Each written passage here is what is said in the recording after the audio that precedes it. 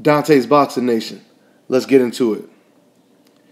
You know, a lot of fighters react and respond differently to being knocked out for the first time, or sometimes even just knocked down for the first time. I mean, you have some fighters that can get knocked out and they can come right back and be the exact same fighter. Then you have other fighters that maybe they were prideful warriors and brawlers and come after you Terminator type fighters like Marco Antonio Barrera, Daniel Ponce de Leon, right? And when they first got knocked out early in their career, it changed the complete way that they fought. They went from the bull to the matador. So in their situations or their scenarios, they actually became smarter boxers. It may not be as entertaining, but they realized that, you know, fighting like a dumb fighter, it ain't going to do nothing but get your ass knocked out. Ask Antonio Margarito and Gulo and the rest of the gang. Okay? So you have those type of, you know, people who get knocked out and come back that way.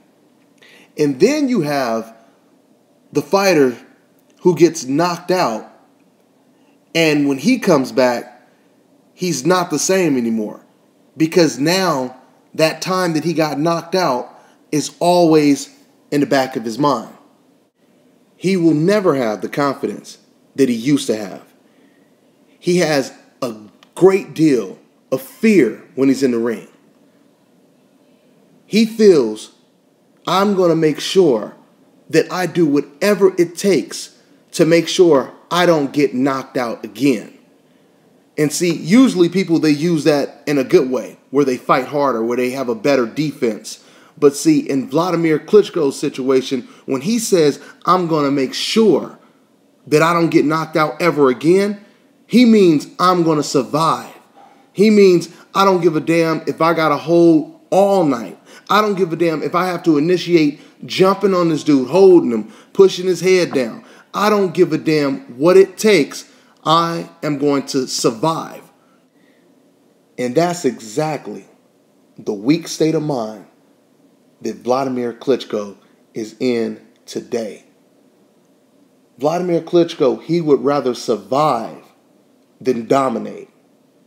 He would rather survive than knock someone out. You know, he's only really trying to do one thing, Wladamir is. He's trying to catch you with the right hand. And if you get past that right hand, Klitschko goes right into survival mode. See, this is the thing. Everybody clinches to a certain extent. I don't think I've ever seen a top-notch fighter that has never gotten to clinch. Some just do it way more than others. You know, you could take Floyd Mayweather, for example. When you fight Floyd Mayweather, what does Floyd Mayweather do when he has an aggressive, powerful fighter? You know, throwing hooks, trying to go on the inside and throw hooks to the body. You know what Floyd does? Floyd, he gets in that Philly shell and he catches you with uppercuts. He gets in the Philly shell, he rolls the right hand. Or he'll get into a regular guard, put his hands up high, and he'll catch you with a counter left hook. He'll fight you in the inside, or he'll just block the punches, right? But when have you ever seen, how often have you ever seen Floyd Mayweather just leap at somebody like they were trying to catch their ass, leap at somebody and just be laying on their fucking neck and pushing them down? You seldomly ever see Floyd Mayweather do that. You may, like I said, you may see Floyd tie up every now and then, but you never see him relying on tying someone up. And the majority of good boxers you don't see doing this. You know why? Because Floyd Mayweather, holding is not part of his strategy. Holding may be something that, you know, may be implemented occasionally. Very quick. And like I said, especially if you look at the Canelo Alvarez fight, both fighters, they were both clinching, right? Matter of fact, I watched that fight a gang of times already. Canelo was actually clinching more than Floyd Mayweather was. And I have all the pictures to prove it. But the point that I'm making is neither Canelo or Floyd Mayweather, neither one of them were clinching to just survive the whole night. And that's what Wladamir Klitschko was doing. Because Wladamir Klitschko, he is always thinking in his head, just like he's thinking right now in this picture you're looking at, I am not going to get knocked out again. The only other fighter who I can think of that clinches as much as Wladamir Klitschko does, and don't get me wrong, there's a lot of people who clinch, but I'm saying on this level, because this is a whole nother level, the only fighter I could think of is John Ruiz, former heavyweight champion John Ruiz. And you know what's so interesting? John Ruiz, his situation is the exact same as Wladamir Klitschko. You see, long time ago, John Ruiz, he got knocked out. And ever since he got knocked out, he had never been the same. Before John Ruiz got knocked out, because he used to be undefeated. Before he had got knocked out, he was an aggressive fighter. He never clinched. When he got knocked out, that's when he transformed himself into a clinch and hold, just survive type fighter. Okay? So, nevertheless, man, Wladamir Klitschko, he should have been disqualified. He should have had at least 1 or 2 points deducted. The referee should have did his fucking job, because that's what you're there for. You're there to make sure that people don't fucking completely abuse something that's already illegal. And that's exactly what Klitschko did. They allowed him to get away with it. He should have been deducted, and he should have been disqualified. All right? Wladamir Klitschko is not a fucking great champion. Now, his brother Vitaly is a far better fighter. He has far more heart. But, Wladamir Klitschko, he really lacks heart. He has no chin. And, he freaks out when he fights. He freaks out. That's what he does. He panics. Because that's the only thing that he's thinking about is don't get knocked out. Don't get knocked out. That's the only thing he's thinking about. So with that out the way, let's go ahead and let's get into the commentary of how Wladamir Klitschko was treated by the extreme bias-ass HBO's Jim Lampley and Max Kellerman.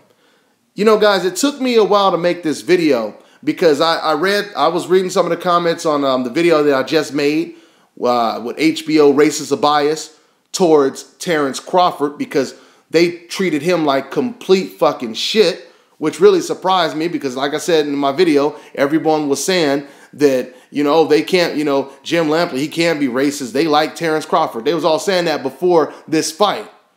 But that shit turned out to be completely fucking false because Terrence Crawford, he finally got thrown in that same boat that Rigo, Floyd Mayweather, Tim Bradley, and any other black fighter that's on HBO has been treated.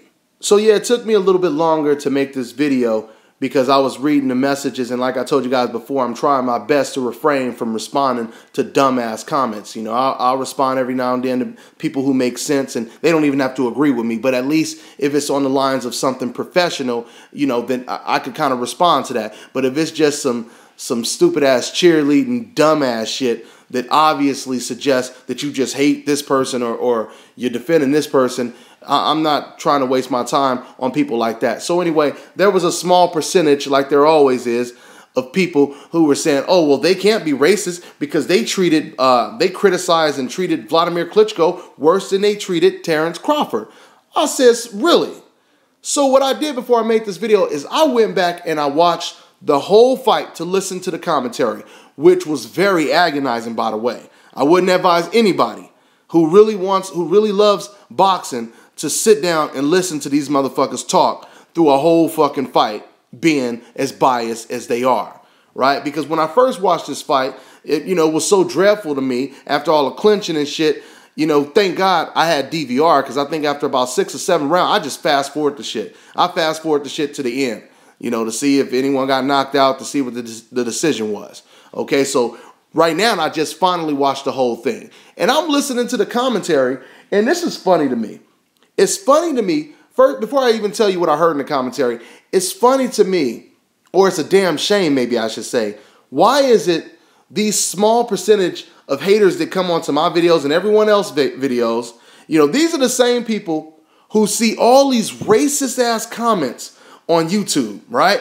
And they don't say anything when they see these comments. Like somebody remind me, you go to, ES News, Elliot Setback's channel, and they have some of the most racist comments towards black people, right? But see, these people who come on like my video, they don't have any problem with those racist ass comments, okay? But why is it soon as they see a video where someone is talking about racism towards blacks, that's when they get upset. That's when they take a stand. That's when they want to defend HBO. They're not racist. They just don't like this guy because he's this way, because he's that way. But when they see racist comments, they don't ever send him a message and say, come on, man, stop playing the race card. They don't do that, right? So anyway, back to the commentary. So in the commentary, I'm listening to the commentary, and it's crazy because while people were trying to say they were criticizing Wladamir Klitschko, that's a motherfucking lie. That's the opposite of what they were doing. What they were doing in that whole fucking fight, Jim and Max, they were defending Wladamir Klitschko. They were defending him. I remember, like I said, I just watched it. Max Kellerman, he had the nerve to say, and he just openly just came out and said this while no one was even talking. He said, well, there's been a lot of dirty fighters in the sport of boxing. Evander Holyfield, Bernard Hopkins, and Wladamir Klitschko is no exception. And it was funny because Roy Jones, he just bust up laughing, and he didn't even say nothing. He didn't respond. He just laughed about it. And then Jim Lampley, he said Povetkin is tired, and he's most likely tired because Klitschko has been leaning on his back the whole night. So you think he's about to criticize Klitschko pretty heavily, but then he goes into defending Klitschko and says, and you know what? I think that's clever for Wladamir Klitschko to keep doing that over and over. I think that's clever. That's a clever strategy. And remember, like I just told you in my previous video featuring Terrence Crawford, I told you guys that Roy Jones, he wants to say certain things, but he's afraid of the backlash from Jim Lampley and Max and having to argue with them. I know this is the case because I notice sometimes Roy Jones, he'll let someone else bring something up and then he'll speak on it. Because it's almost like he said, oh, okay, so it's okay for me to talk about this because they're talking about it. Like with Max Kellerman in the 6th round, Max Kellerman said, okay, now the clinching is starting to get to the point where maybe the referee should start warning Wladamir Klitschko. And then that's when Roy Jones, you could tell he was already thinking it because Roy Jones said, well, yeah, I've been thinking that for a while already. And then Max, he goes into defending Wladamir Klitschko more and say, well, but the clinching just started.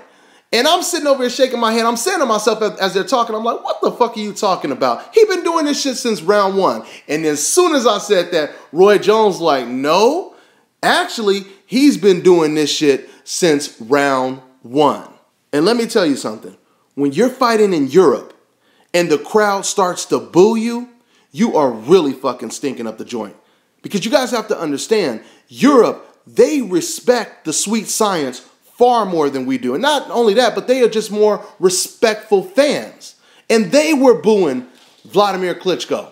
But see, when they were booing Wladamir Klitschko, you didn't hear Jim Lampley and Max say, this fight stinks. I can't wait for this fight to be over. Boy, it can't be over soon enough. And et cetera, et cetera. They never said this shit. You know what they did when Terrence was fighting? When Terrence was fighting, they actually, when the crowd booed, of course, that egged them on to talk even worse about Terrence Crawford, right? But when Terrence Crawford got aggressive, and he got real aggressive, the crowd stopped booing. And you know what Jim said? Jim said the crowd is not booing anymore because they're tired of booing.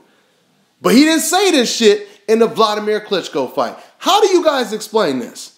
How do you guys explain two fights that are not that stellar, two fights that elicit boos, and yet Jim and Max, they only criticize Terrence for being boring?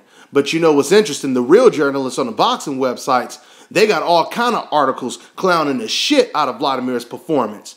There's one headline that reads, "That's not," and not as under parentheses, "That's not boxing." They got another one that says something like, "That's what you call shit boxing." And another one, Wladamir defeats Povetkin in a Clinchfest. How come we didn't hear this from Jim and Max? But we heard it when they was talking about Terrence. because Terrence, he ain't got the complexion for the protection. I'm on to the next one.